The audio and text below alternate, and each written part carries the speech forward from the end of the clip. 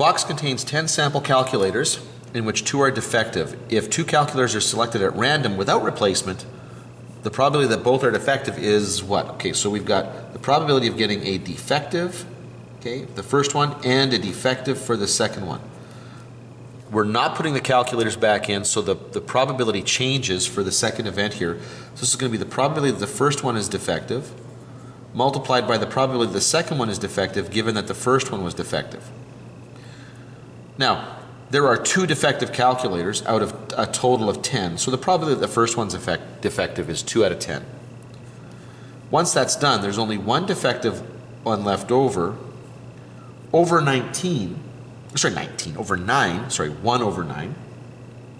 And so when we multiply that together, what do we got here? We're going to have, that's going to be 1 over 5, that'll be 1 over 45 when we multiply those together. So there's the probability that those 2 are both defective.